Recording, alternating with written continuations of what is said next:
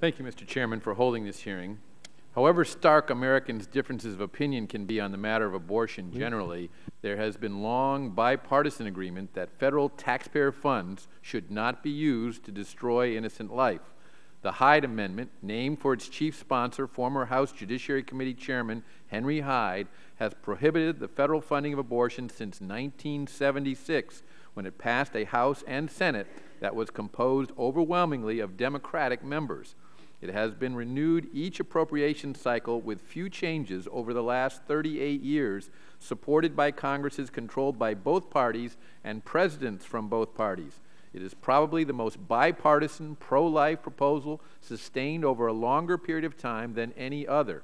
As such, it warrants codification in the United States Code.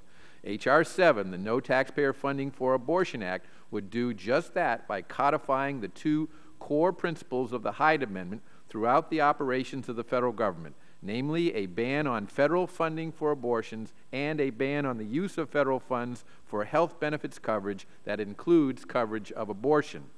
During the time the Hyde Amendment has been in place, probably millions and millions of innocent children and their mothers have been spared the horrors of abortion.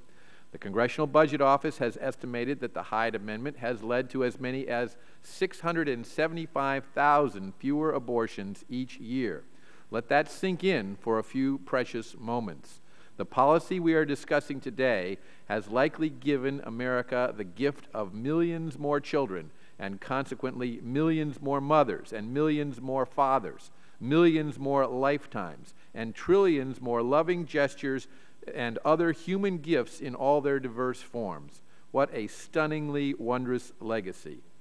Thank you, Chairman Franks, for convening this hearing, and thanks also to Representative Chris Smith for sponsoring this vital legislation. I look forward to hearing from our witnesses today.